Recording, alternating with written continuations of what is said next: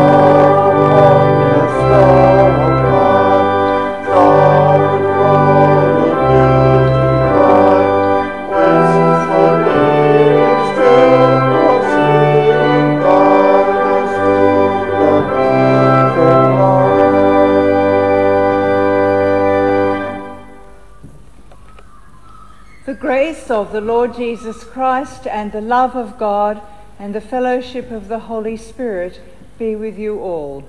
And also with you. Arise, shine, for your light has come, and the glory of the Lord has risen upon you. Let us pray.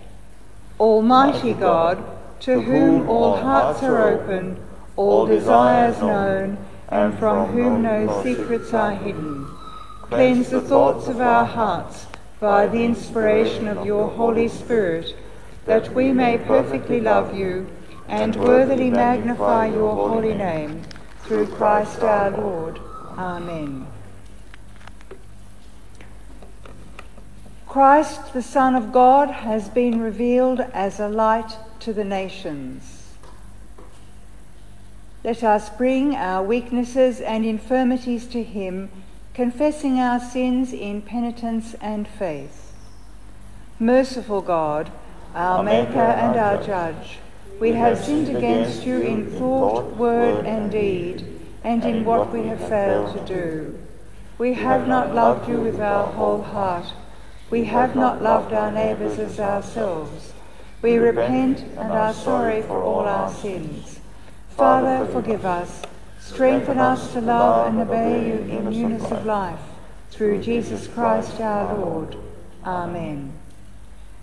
Almighty God, who has promised forgiveness to all who turn to him in faith, pardon you and set you free from all your sins, strengthen you in all goodness, and keep you in eternal life, through Jesus Christ our Lord. Amen.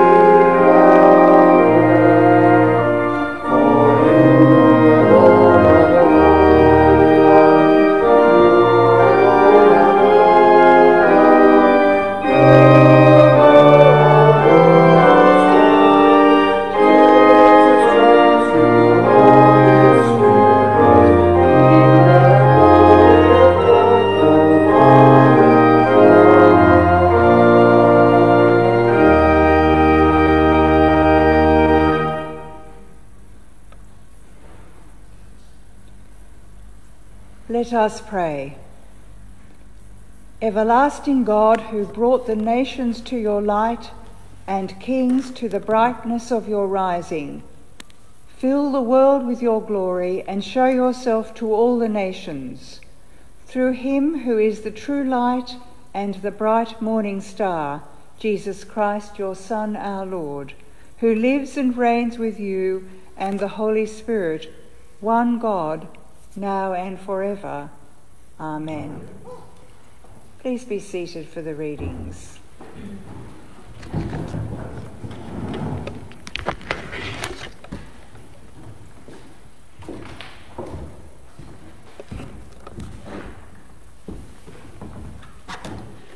A reading from Isaiah. Arise, shine, for your light has come, and the glory of the Lord has risen upon you. For darkness shall cover the earth, and thick darkness the peoples. But the Lord will arise upon you, and his glory will appear over you. And his nations shall come to your light, and kings to the brightness of your dawn. Lift up your eyes and look around. They all gather together. They come to you. Your sons shall come from far away, and your daughters shall be carried on their nurses' arms. Then you shall see and be radiant. Your heart will thrill and rejoice, because the abundance of the sea shall be brought to you. The wealth of nations shall come to you. A multitude of camels shall cover you, the young camels of Midian and Ephah. All those from Sheba shall come. They shall bring gold and frankincense, and shall proclaim the praise of the Lord. For the word of the Lord.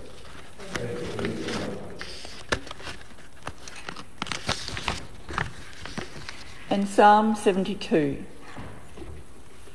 Give the king your judgment, O God, and your righteousness to the son of a king, that he may judge your people rightly, and the poor of the land with equity. Let the mountains be laden with peace because of his righteousness, and the hills also with prosperity for his people. May he give justice to the poor among the people, and rescue the children of the needy, and crush the oppressor. May he live while the sun endures, and while the moon gives light throughout all generations. May he come down like rain upon the new-mown fields, and as showers that water the earth. In his time shall righteousness flourish, and abundance of peace, till the moon shall be no more. The kings of Tarshish and of the isles shall bring tribute. The kings of Sheba and Seba shall offer gifts. All kings will fall down before him, and all nations do him service. He will deliver the needy when they cry, and the poor that have no helper. He will pity the helpless and the needy, and will save the lives of the poor. He will redeem them from oppression, and their blood shall be precious in his sight.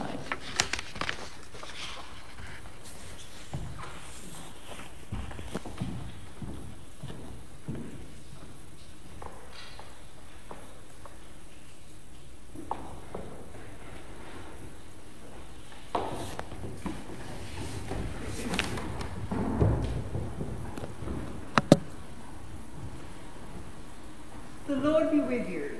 And also with you. The Gospel of our Lord Jesus Christ according to Matthew, chapter 2, beginning at verse 1. Glory to you, Lord Jesus Christ. In the time of King Herod, after Jesus was born in Bethlehem of Judea, wise men from the east came to Jerusalem asking, "Where is the child who has been born King of the Jews? For we observed his star at its rising and have come to pay him homage." When King Herod heard this, he was frightened, and all Jerusalem with him. And calling together all the chief priests and scribes of the people, he inquired of them where the Messiah was to be born. They told him, "In Bethlehem of Judea, for so it has been written by the prophet, and you, Bethlehem, in the land of Judah, are by no means least among the rulers of Judah, for from you shall come a ruler who is to shepherd my people Israel."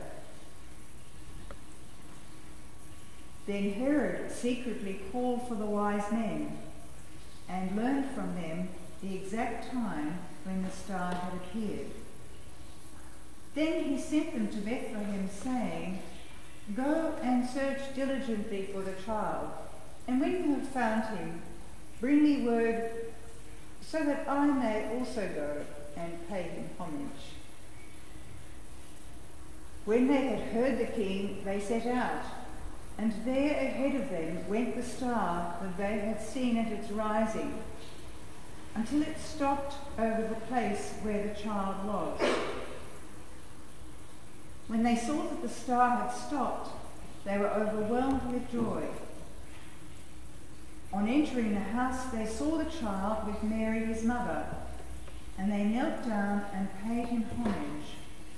Then, opening their treasure chests, they offered him gifts of gold, frankincense, and myrrh.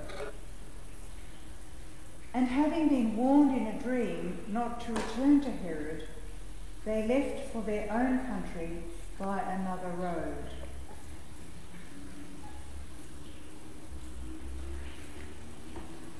For the gospel of the Lord. Praise to you, Lord Jesus Christ.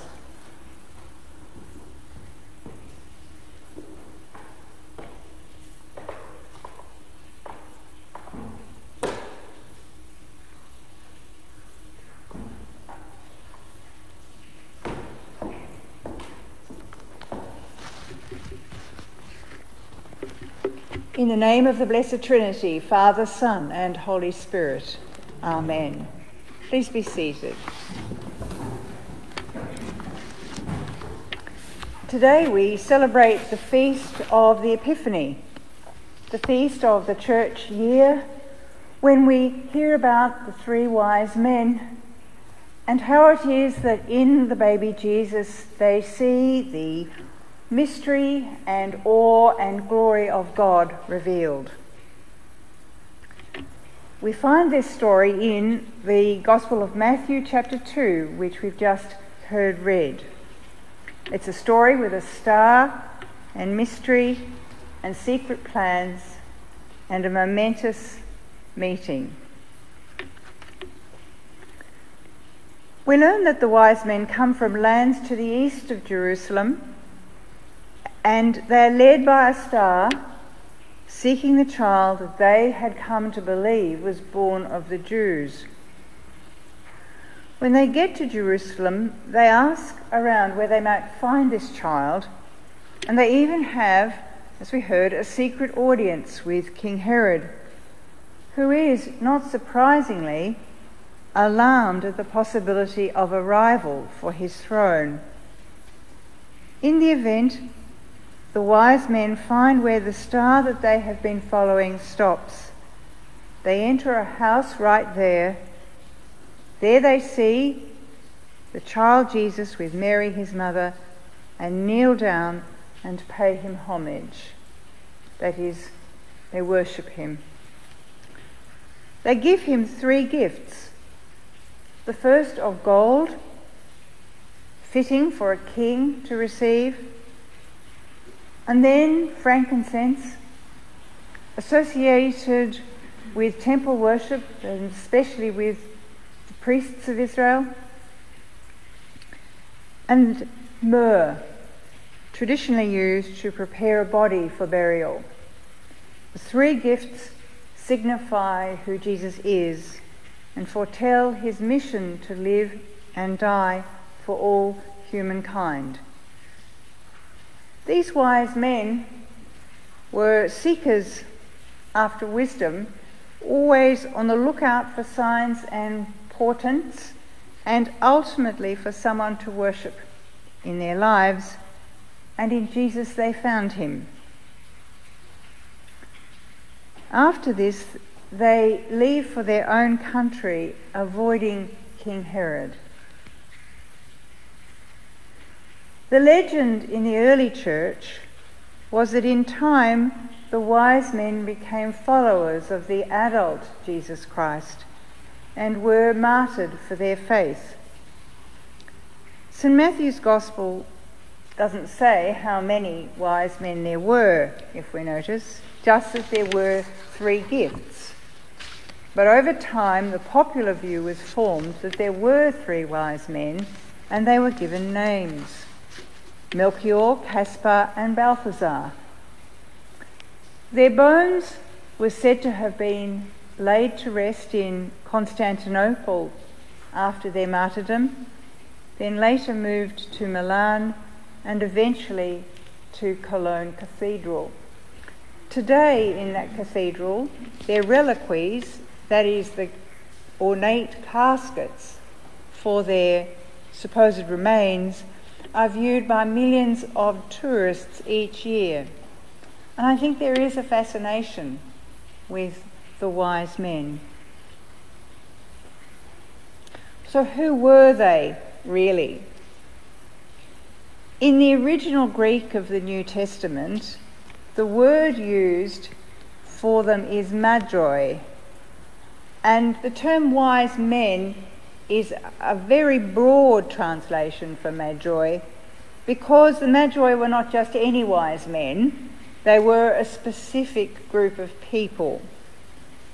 The word magi has also been translated as kings, which is incorrect, and astrologers, which is partly correct but confusing because of the modern connotations of that word. Other Bible translations don't translate the word magi, they just call them magi, because they can't find another modern word close enough in meaning. And we also refer to them as the magi or the magi also at times. The magi were in fact a hereditary caste of very high-ranking advisors on political and religious matters, advisors to the rulers of the Median and the Persian empires, which are roughly equivalent to the modern countries of Iran and Iraq.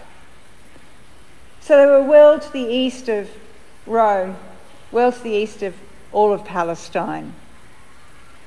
They were wealthy and held positions of privilege at court. In Roman times, the Magi forged powerful alliances to keep a degree of autonomy for their empires in relation to the Roman Empire. They were renowned through the ancient world for their power, their learning, and their independence, their insistence on what they understood to be the truth, and they were certainly not going to be browbeaten by King Herod. And we should also remember that astrology was the area of learning in the ancient world that would be closest to what we would today call an empirical science. It had elements of mathematics and astronomy and psychology. So these men, powerful and learned, used their learning, their knowledge of the stars and of geography to find their way to Jesus Christ. They remind me of all those eminent scientists of our own time, especially physicists, who say that their research only confirms for them the existence of God and strengthens for them their Christian faith. In the church, the Magi have come to represent the peoples of all the world who are given a glimpse of who Jesus Christ really is as they pay homage to him in that house in faraway Palestine. They're sometimes contrasted with the shepherds who were poor and lowly and who lived nearby. The Magi were rich and powerful and learned and lived far away. And within those two contrasting groups of people who saw Jesus Christ as a baby for who he really was, we can find ourselves. Two contrasting groups of people. We call today the feast of the Epiphany, and Epiphany is a Greek word meaning appearance or coming to light. The Greeks use this word for the dawning of a new day, the Epiphany of the day, and also for when a God who was usually invisible shows himself to humans in a visible form. And in the early church, the visit of the Magi to Jesus came gradually to be known as the Epiphany. It was the closest word that the early church could find for what had happened at this visit of the Magi to the baby Jesus with his mother. It celebrates the revealing of Jesus as God, not just a baby, but as God to the Magi and to all humankind. A showing forth of God's glory in the world. In the Eastern Church, the Orthodox Church, this day is still the most important feast surrounding the birth of Jesus, more important than Christmas Day.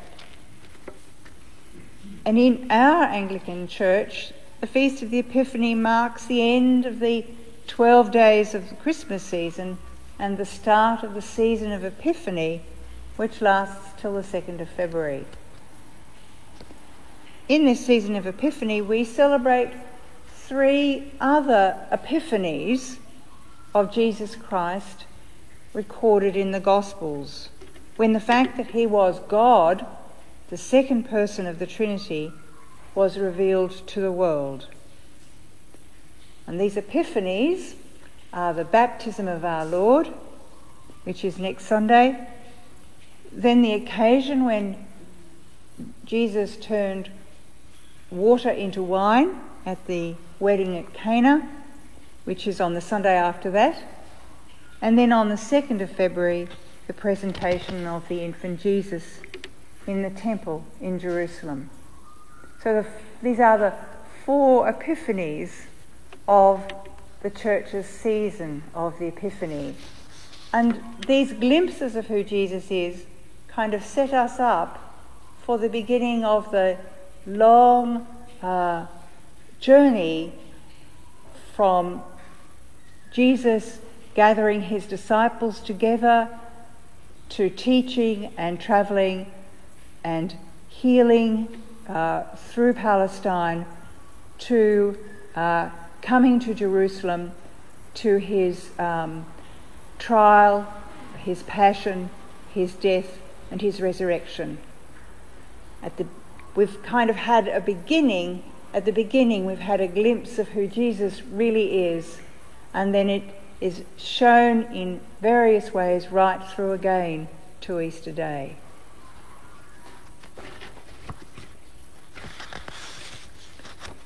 If we turn again to our wise men, we know that the gifts that they gave Jesus were the costliest substances of the ancient world, as well as deeply significant. They also give of themselves because they are paying homage, they are worshipping Jesus. Do they receive anything in return?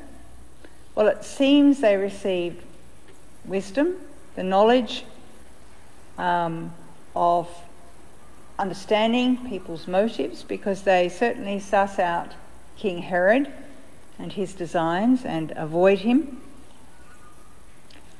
Did they make it back to their homes? Did they return some years later, as the legends have it?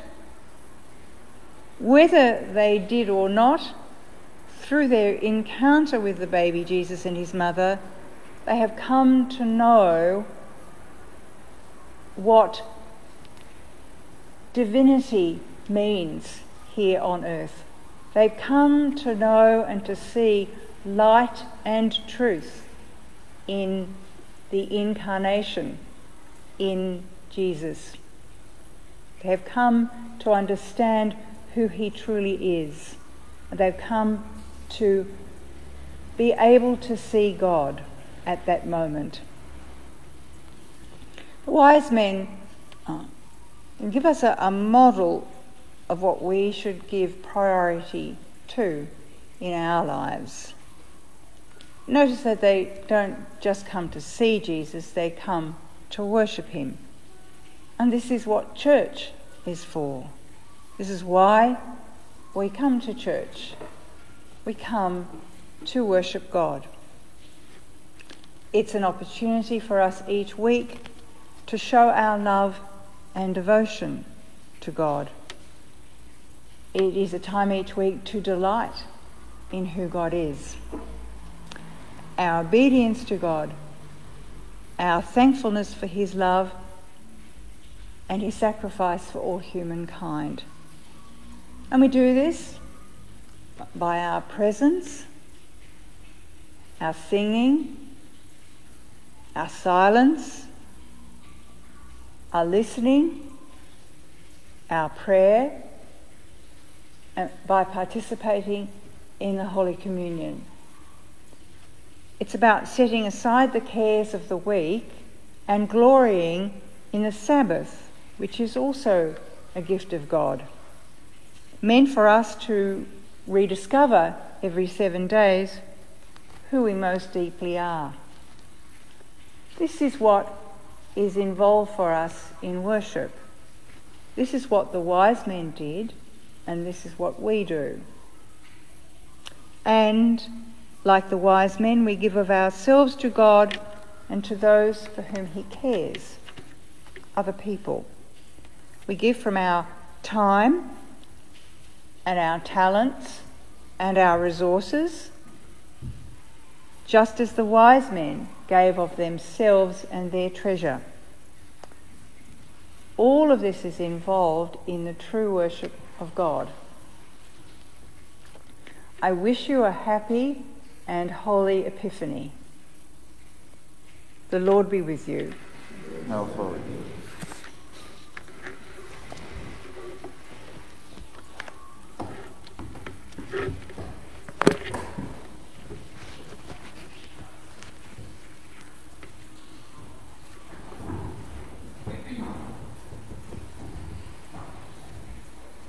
Let us affirm the faith of the Church in the words of our creed. We believe in one God, the Father, the Almighty, maker of heaven and earth, of all that is seen and unseen. We believe in one Lord Jesus Christ, the only Son of God, eternally begotten of the Father, God from God, light from light, true God from true God, begotten, not made, of one being with the Father, through him all things were made. For us and for our salvation he came down from heaven, was incarnate of the Holy Spirit and the Virgin Mary, and became truly human. For our sake he was crucified under Pontius Pilate. He suffered death and was buried. On the third day he rose again in accordance with the Scriptures. He ascended into heaven and is seated at the right hand of the Father. He will come in glory to judge the living and the dead, and his kingdom will have no end. We believe in the Holy Spirit, the Lord, the giver of life, who proceeds from the Father and the Son, who with the Father and the Son is worshipped and glorified, who has spoken through the prophets. We believe in one holy Catholic and Apostolic Church. We acknowledge one baptism for the forgiveness of sins. We look for the resurrection of the dead and the life of the world to come. Amen. Let us pray for the world and for the Church. Please be seated.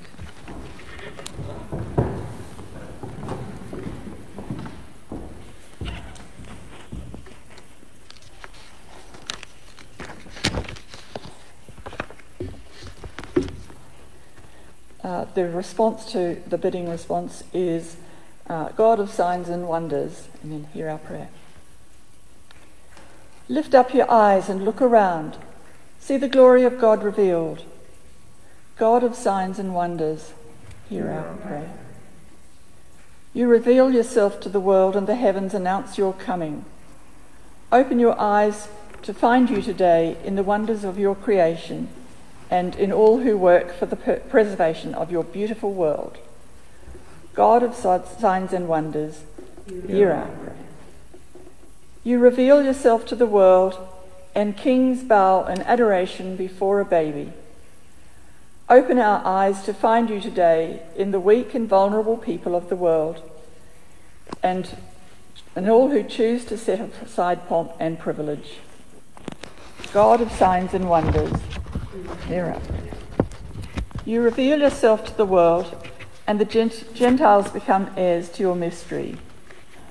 Today we pray for the Church, we pray for the Episcopal Anglican Province of Alexandria, the ministry with the Aboriginal people of Australia, Bishop Chris McLeod, the National Aboriginal Bishop, Aboriginal clergy and people, Carringal St Lawrence Community Services, St Peter's Bandura, Jobby John, Yarraville Anglican Parish, and the Confirmation Service with Bishop Kate Proud.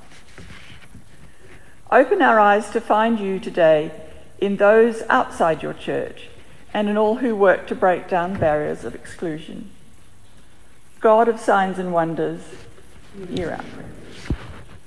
You reveal yourself to the world, and the sick are healed, the sad are comforted. We pray today for those who've asked for our prayers. Marion, John, Keith, Bev, Anna, James, Darren, Jasmine, Joshua, Charmian, Greg, Helen, Andrew, Dawn, and Lila, and any others known in our hearts. Open our eyes to find you today in those who suffer in body, mind, or spirit, and in all who seek to alleviate the pain of others. God of signs and wonders, hear our prayer. You reveal yourself to the world, and we share in the promise of your glory. Open our eyes to find you today, that we may neither carelessly miss nor willfully ignore your presence among us.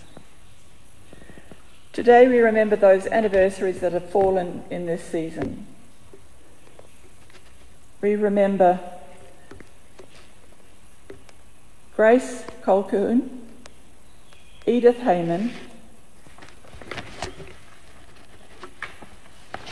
Eileen Thornton, Albert Glasson Williams, Nancy Gregory, Joan Dennis, Patricia Purser, Adam Seed, Audrey Johnson, and Russell Hayden. May we, like the sages of old, read the signs of your coming, follow your light, and be drawn to adoration in your presence. God of signs and wonders, hear our prayer. Almighty God, you have promised to hear our prayers. Grant that what we have asked in faith we may by your grace receive. Through Jesus Christ our Lord. Amen.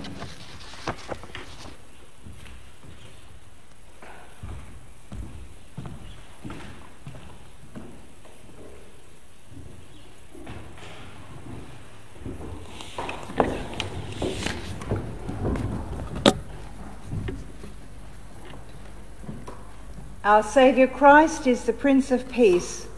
Of the increase of his government and of peace there shall be no end. We are the body of Christ. His Spirit is with us. The peace of the Lord be always with you. And also with you. Remaining in our places, we give a smile and a little bow or a wave.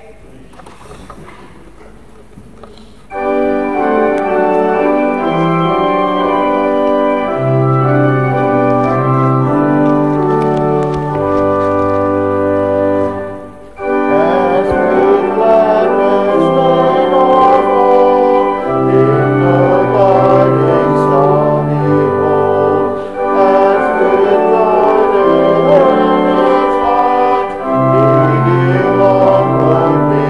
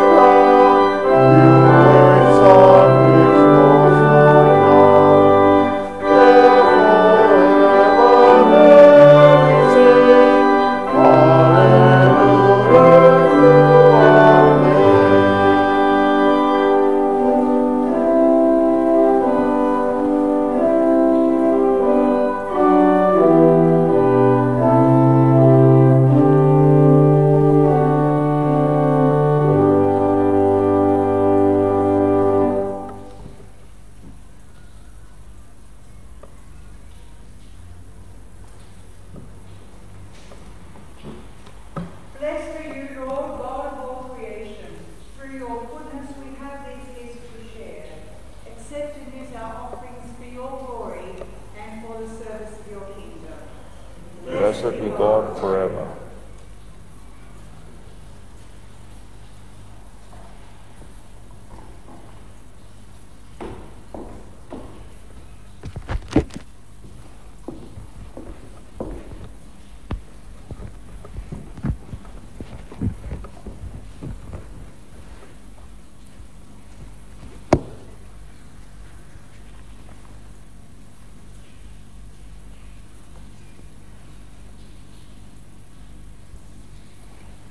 The Lord be with you. And also with you. Lift up your hearts. Lift them to the Lord. Let us give thanks to the Lord our God. It is right to give our thanks and praise. All glory and honour be yours always and everywhere, mighty Creator, ever-living God. We give you thanks and praise for your Son, our Saviour Jesus Christ, who by the power of your Spirit was born of Mary and lived as one of us. You anointed him as Messiah, the light of the nations, and revealed him as the hope of all who thirst for righteousness and peace. By his death on the cross and rising to new life, he offered the one true sacrifice for sin and obtained in eternal deliverance for his people. Therefore, with angels and archangels and with all the company of heaven, we proclaim your great and glorious name, forever praising you and singing.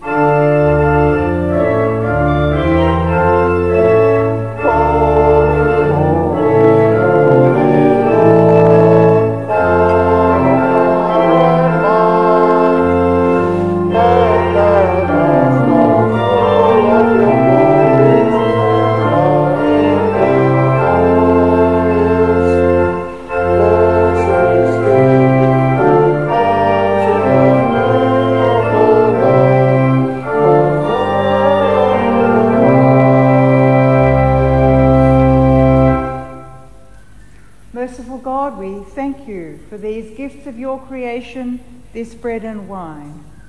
And we pray that by your word and Holy Spirit, we who eat and drink them may be partakers of Christ's body and blood. On the night he was betrayed, Jesus took bread, and when he had given you thanks, he broke it and gave it to his disciples, saying, "Take, eat. This is my body given for you. Do this in remembrance of me."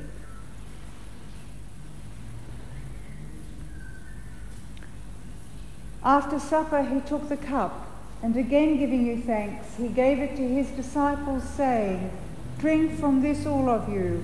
This is my blood of the new covenant, shed for you and for many for the forgiveness of sins. Do this as often as you drink it in remembrance of me." Let us proclaim the mystery of faith.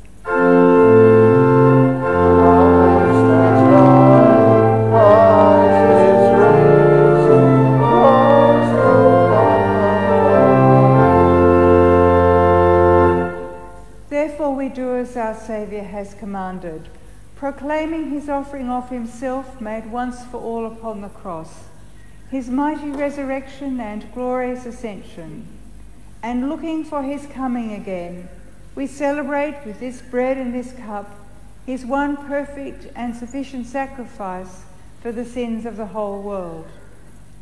Renew us by your Holy Spirit, unite us in the body of your Son, and bring us with all your people into the joy of your eternal kingdom.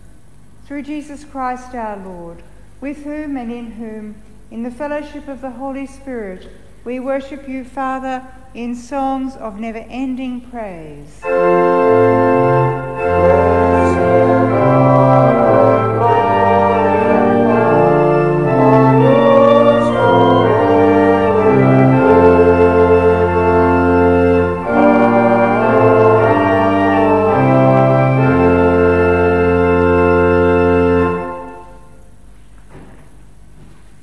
As our Saviour Christ has taught us, we are confident to pray. Our Father in heaven, hallowed be your name. Your kingdom come, your will be done on earth as in heaven. Give us today our daily bread. Forgive us our sins, as we forgive those who sin against us. Save us from the time of trial, and deliver us from evil. For the kingdom, the power, and the glory are yours, now and forever. Amen.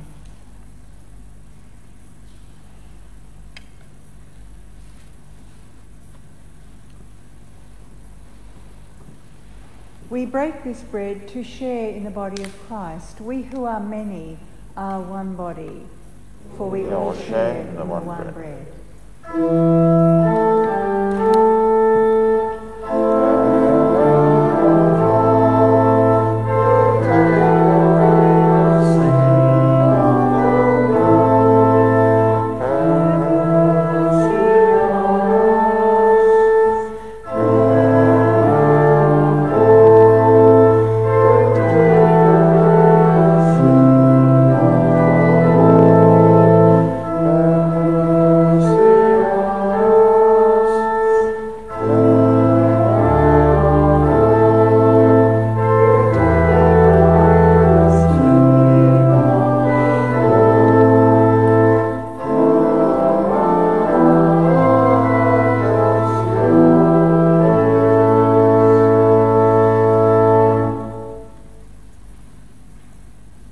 The gifts of God for the people of God.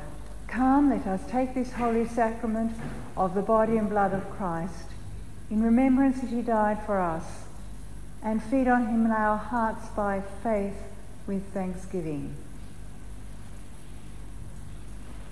Please remain in your places for communion. Remain standing until you have received communion. I will come and distribute it from the back towards the front.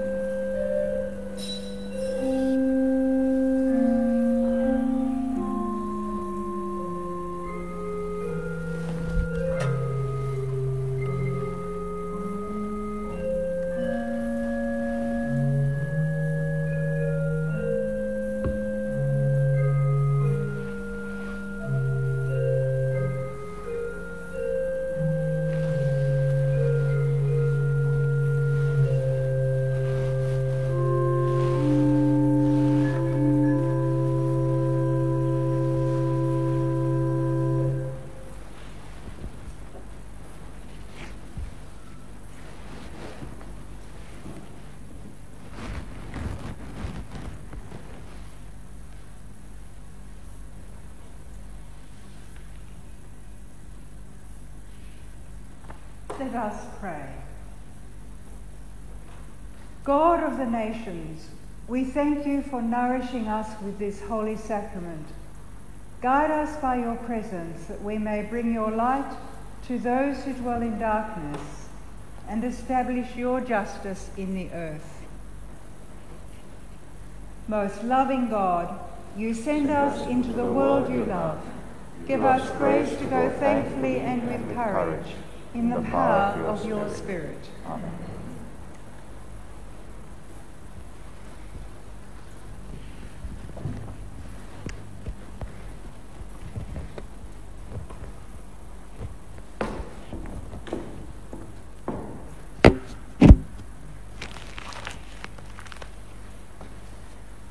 This week we've been reminded again of the importance of COVID-19 regulations as a community. After the service ends, please move outside, either waiting until you've listened to the postlude or immediately, but not staying within the church to have a conversation. You may use either the main door or the Lady Chapel door, and I will be out in the cloisters to greet you. Leave your chair where it is. There's no need to stack it, and the team will come and clean them also. Because of COVID-19 restrictions, we're not able to hand around the collection plate at the offertory.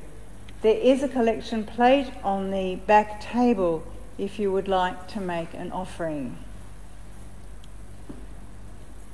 It is best not to applaud after the postlude, as it is a part of the liturgy and not a performance. A reminder that there is no Thursday 11 a.m. Eucharist service till February. And Olive, it is a week late, but we wish you a very happy 98th birthday, and we're going to sing you happy birthday.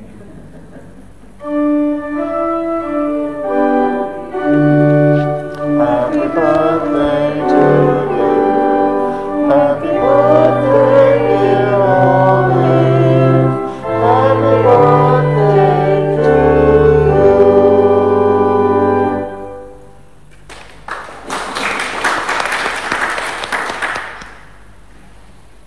Does anyone have any notices that they want to draw to our attention? Then I invite everybody to stand for our final hymn. God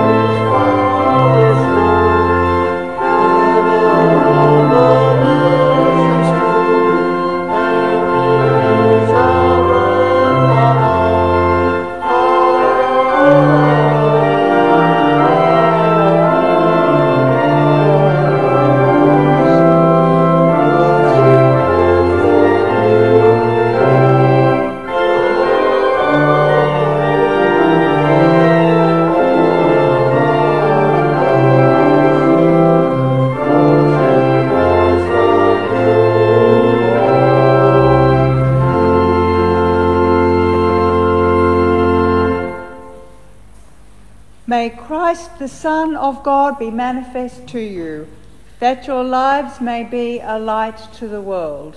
And the blessing of God Almighty, the Father, the Son, and the Holy Spirit be upon you and remain with you always. Amen. Go in peace to love and serve the Lord. In the name of Christ. Amen.